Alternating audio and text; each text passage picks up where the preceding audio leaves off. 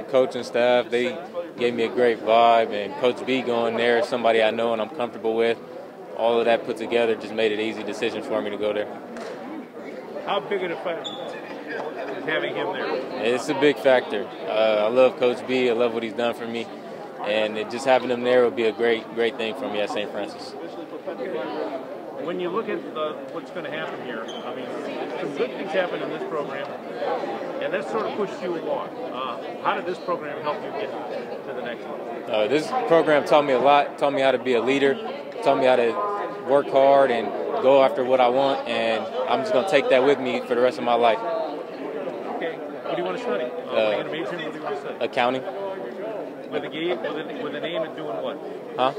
What you want to do with it? What do I want to do with it? A big, long, oh, yeah. I want to be an accountant, so I feel like that's the first step I need to take, but I still got some figuring out to do.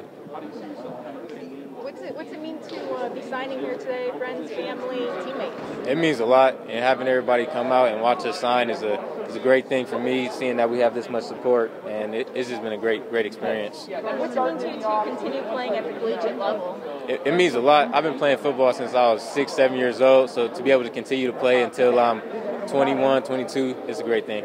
And how do you reflect on, I guess, your time here and the fact that you're playing with fellow teammates? Hold on. Can you ask that again? Yeah, so kind of reflecting back on your time here, but then looking forward, you signed today with a bunch of your fellow teammates who are also going to St. Francis. Yeah, I think it's pretty cool that we're all going to St. Francis, get to work together, work with each other some more through another 4 years. I think that's pretty cool.